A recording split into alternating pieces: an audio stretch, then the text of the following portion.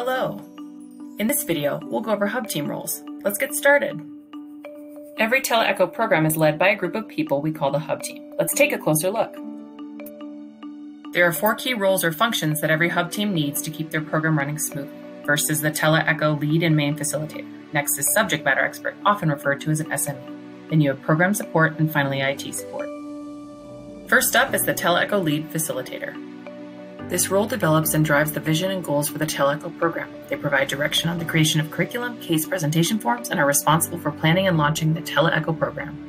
The TeleEcho lead may have experience in the topic of the program, but it's not necessary. Some programs combine the subject matter expert role with this leadership function.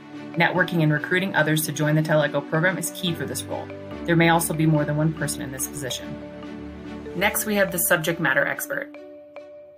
The subject matter expert has deep knowledge in their field and is key to demonopolizing knowledge and ensuring the TeleEcho program is providing the right knowledge at the right place at the right time. The SME can be an expert in education, medicine,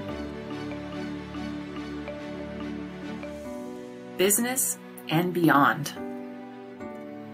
There is often more than one subject matter expert involved in your hub. The SME may be combined with the lead and facilitator role. Next, we have program support staff.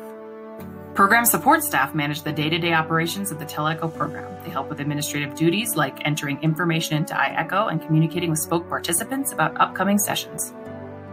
Program support may include more than one staff person, depending on the needs of your program. This role may also be combined with IT support. And finally, we have IT support.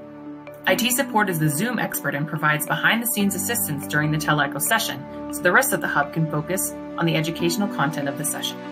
They are primarily a Zoom expert and do not require extensive IT background. Often this role is combined with program support staff. Each hub team needs all 4 roles represented in order to run smoothly. One quick note, when we refer to 4 roles, that doesn't mean there needs to be exactly 4 people. Every hub team is unique. How you staff your hub team depends on your topic, your resources, your funding, and the needs of your program.